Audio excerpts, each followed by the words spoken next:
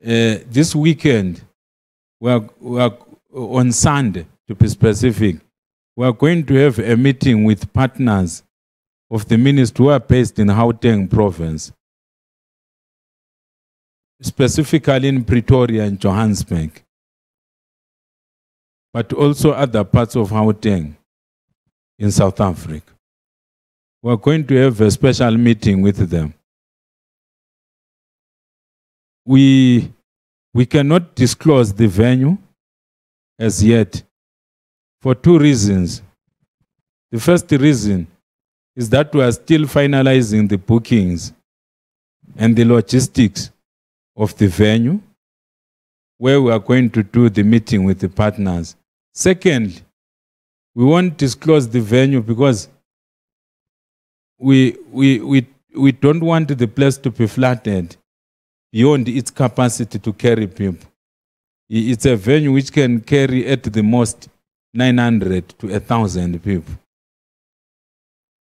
The maximum, the very maximum that it can carry, I was told this afternoon that it's 1,000 people. It's 1,000 people. But the logistics are still being done, like the hiring of the tent and the hiring of the chairs, the PA system, and everything which will be needed for the partnership meeting to go smoothly. So, number one, I can't disclose the venue because logistics are still being finalized. Things can change. I may announce something and then it changes. That's point number one. Number two, we won't announce the venue because this one is not a crusade. It's a meeting for partners of Divine Kingdom Baptist Ministries. And the partners of Divine Kingdom Baptist Ministries, they know themselves. And some of our partners who are based in the Gauteng province have already been notified through Telegram because we have got partnership lists on Telegram. Telegram is an app like WhatsApp.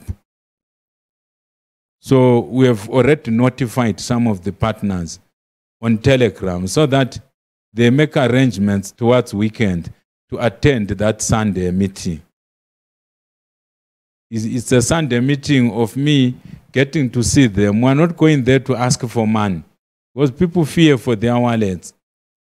I felt led in my spirit that I need to go and minister to these people who are always ministering to our ministry.